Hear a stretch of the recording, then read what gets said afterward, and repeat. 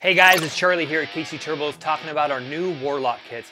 We've made a couple of videos on this already, but to understand the WARLOCK kit, first you got to understand the Retrofit kit.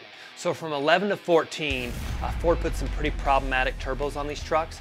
They were very advanced for their time. They were dual ball bearing, they were waist gated and VGT, and they were hit or miss. People would go through 5 or 6 turbos in 200,000 miles, and other guys never had issues. But overall, they were known as being very problematic, so guys would do what's called a retrofit kit.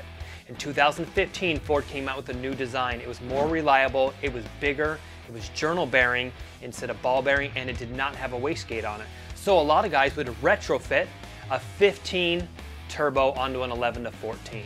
And so that kit was great. Ford Racing makes it, you can still get it today. They're hit or miss on whether they're in stock or not. There's a lot of components on there that you don't have to do. So we came out with our WARLOCK kit. The WARLOCK kit has the same benefits as a retrofit kit, but it's cheaper, less parts, and easier to install. That means it can cut a 8 to 12 hour install time down to 4 to 6 hours of install time with all the exact same benefits of a retrofit kit. Meaning you can run the newer style F250, F350 turbo, or you can upgrade to a Whistler turbo, or you can upgrade to any other turbo theoretically that's based on the 2017 or 2015 model. Now there were a couple of changes, 15, 16, and 17, which can get a little confusing. So, cab chassis trucks, all 11 to 16 trucks need a retrofit kit or a WARLOCK kit.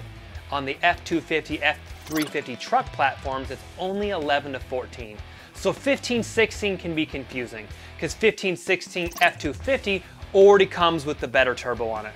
15, 16 cab and chassis, you still need a WARLOCK kit or a retrofit kit. 17 and newer, doesn't matter. Cab and chassis, F250, they all got updated to the newest style turbo. Now you can upgrade to larger turbos for the newer cab and chassis, but there's no need for a WARLOCK kit or a retrofit kit.